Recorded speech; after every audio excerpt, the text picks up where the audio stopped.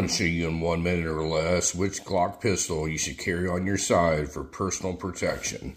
This is a Glock 19 chambered in 9mm. This is a Glock 43X chambered in 9mm. Both of these are vastly popular in today's world for people who carry guns for personal protection. Which one do I think you should carry? Neither one of them. I think you should get them out of the way, and I think you should carry this one. This is a Glock 30S chambered in 45 ACP. It is the same size as the two 9mm I just threw away, and if you were walking down any street in the world and a grizzly bear decided to charge out of an alley and charge you, this one will protect you, and the 9mm ones will not.